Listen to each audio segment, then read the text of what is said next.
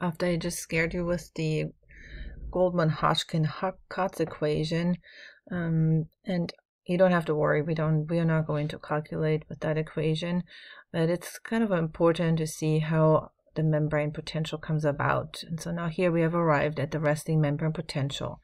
So we can say that the resting membrane potential is the contribution of each one of the ions that are players and the concentrations inside to outside.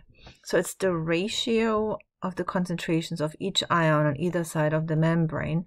The main players, of course, for us being sodium and potassium, but also calcium chloride, they do contribute to the resting potential. So you can scroll down here to this image. It shows it pretty well. So if you were to stick a voltmeter into an excitable membrane, what you would measure is approximately minus 70 millivolts. It depends a little bit on the cell. Could be somewhere between minus 65 and minus 85, and we'll see different types of cells where you have variance from the minus 70 millivolts, but your average Joe neuron is at minus 70 millivolts, and that is actually what Hodgkin and Huxley, the two guys that got their Nobel Prize for figuring out the action potential, that's what they measured. They used the giant axon of squid and stuck an electrode in there, and then they measured the resting membrane potential at minus 70 millivolts, and then they measured the changes to the membrane potential as that axon is experiencing and propagating an action potential. But here back to the resting membrane potential.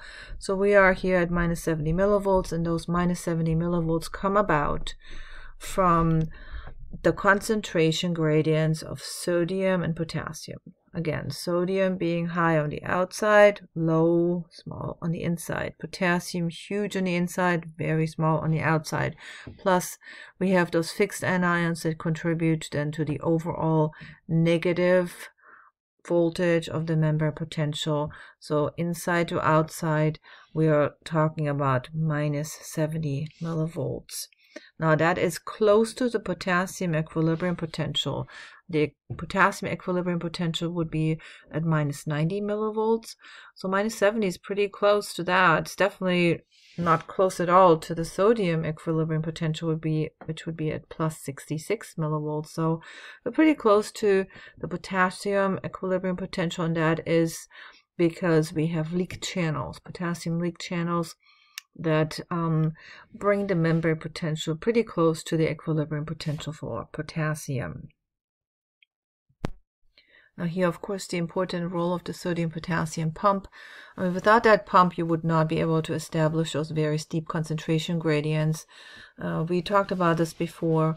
The sodium-potassium pump tirelessly, 24/7, 365, will pump 2 potassium ions into the cell for every 3 sodium ions that it pumps out.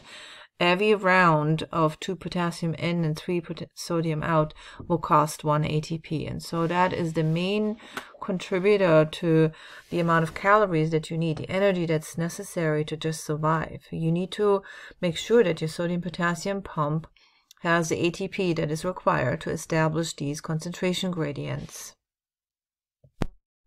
Now, electric signals such as an action potential are due to the movement of ions. And so we have our nice concentration gradients of sodium and potassium mostly, and we also have ion channels. And now, depending on what the cell wants to do in communication and nervous system, we are opening and closing ion channels, allowing or not allowing the flux of ions down their concentration gradient. These ion channels, they control ion permeability, and the ones that you see in the nervous system, most of them are voltage gated. That means they open or close depending on changes to the membrane voltage.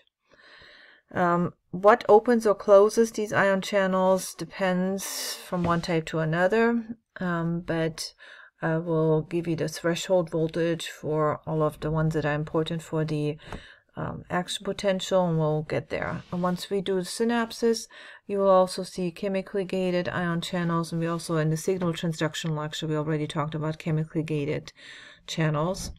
And then we have mechanically gated channels. They open or close depending on some mechanical event. There are very few of them that we will be discussing, but we'll get to those when we do muscle.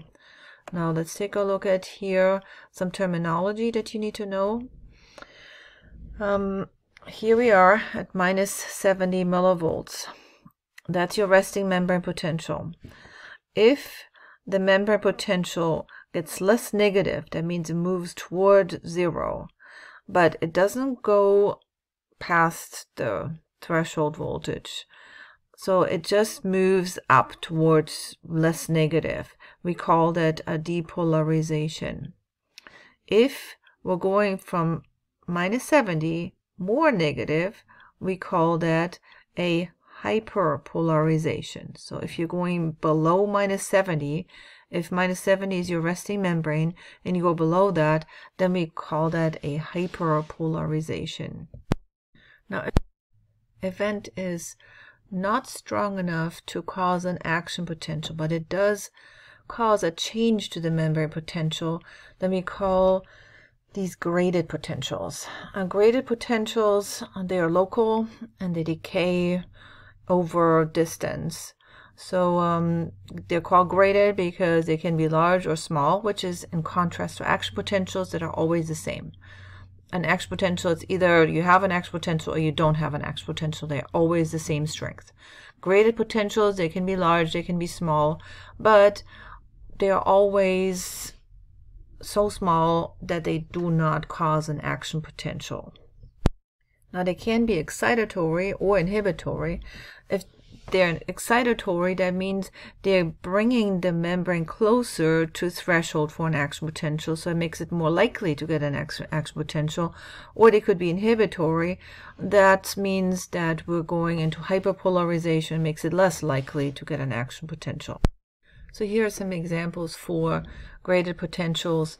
They may be fairly large when they're first starting out, like this one right here, but then it decays over the distance as it's traveling through the cell body, and by the time it arrives here at the axon hillock where the trigger zone is for an action potential, this is the result: no action potential. Here is a medium one, and here's a tiny little graded potential. Again, they decay over distance, and they are not strong enough to cause an action potential to be generated right here at the axon hillock. Now, in contrast to the graded potentials, we are now moving toward action potentials. Action potentials, they're all or nothing. Very important, all or nothing. There's no such thing as a small or a large action potential. All action potential, you either have one or you don't have one. They travel long distances, they don't decay over the distance, they're always the same strength, and again, you either have one or you don't have one. All or nothing principle. As an action potential is generated at the trigger zone here at the axon hillock, then it will travel the entire length of the axon. It will not decay, it will not get smaller, it just keeps going, and you will sequentially trigger action potentials throughout the length of the axon, and then eventually it will arrive at the axon terminal. And there's no difference between the first and the 50th and the 100th and the 200th action potential that is generated along the length of this axon. Now let's talk about the changes to the membrane potential, the ions that are fluxing and how they're generating this action potential, and how sequentially these ion channels open and close, and what exactly happens. And this figure right here is arguably the most important one in this chapter 8. It is extremely important. I want you to know every single step, and you need to really understand what happens. This is so fundamental to physiology. You know that I was working in the Department of Physiology at UC Irvine, and this was our department logo. This was the logo image on the department t-shirt. So this is how important the action potential is. It is fundamental to understanding the nervous system, and basically how your body works. This is electrical communication, and you need to understand every single step. So let's get started here. We have a membrane at rest, minus 70 millivolts. That's our resting membrane right here. That's number one, resting membrane potential right here. Now, something happens that brings this membrane closer to threshold. Threshold is considered about minus 55 millivolts. So threshold, let's extend this here, minus 55 millivolts. Okay. Some event occurred that caused the membrane potential to get less negative, and we're crossing threshold. At threshold, voltage-gated sodium channels will open up. Now, that means, well, where is the majority of the sodium? It's on the outside of the cell. So now if you open an ion channel that allows the flux of sodium ions, well, they will go down their concentration gradient. That means the permeability of the membrane to sodium increases. So now all the sodium is rushing into the cell. It was mostly on the outside, and it's rushing into the cell. Well, you're adding now a lot of positive charges to the interior of the cell, and that means your membrane potential, your voltage that you're measuring, is going up fast, really fast. Look at the timeline. This is from here to here is 1 millisecond. So the sodium rushing into the cell causes the membrane potential to shoot up to plus 30 millivolts.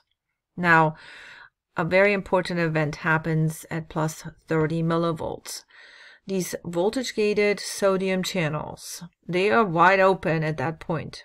And if this event wouldn't occur, then we would go all the way up to the equilibrium potential for sodium, which is plus 66 millivolts. But at plus 30 millivolts, something very important happens, and that is that these sodium channels inactivate. And I have to tell you, this is really important. I had to change the figure here literally because the book was inaccurate about this. But it's very important that you understand at point number 5, sodium channels inactivate. This is really important, and it's different from closing. Let me show you how. So here is, let's draw some generic sodium channel right here, and here would be the membrane that it's sitting in. Sorry, it's a little crooked here, but oh well. And so the open closing gate is something in the middle right here. This thing can open and it can close. So right now it will be closed, and we can open it up. Just remove this, and it's open. Now, sodium channels have another mechanism. They have like this little tethered ball.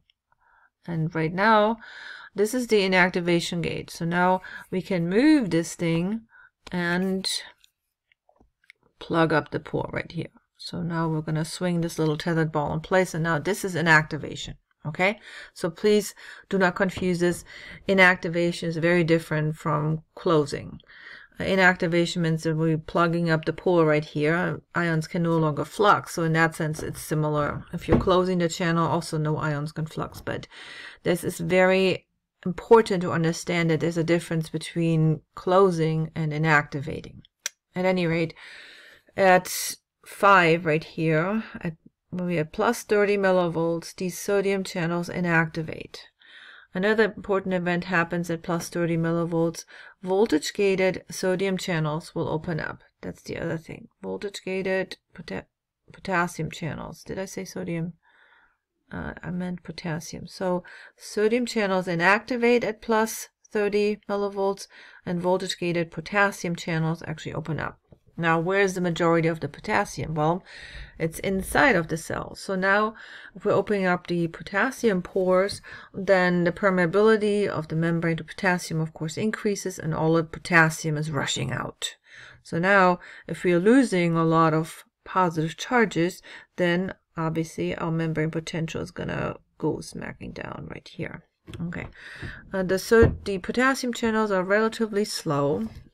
Nothing is really slow about an actual potential, but they're a little slower to respond than the sodium channels. And so what ends up happening is that the potassium, quite a bit of it is leaving the cell, and so you're overshooting because the the potassium channels are a little bit more sluggish to close, and so a lot of potassium is left, and we are going past minus 70 millivolts, and that part is called hyperpolarization. So now the membrane is hyperpolarizing, going going more negative than minus 70 millivolts,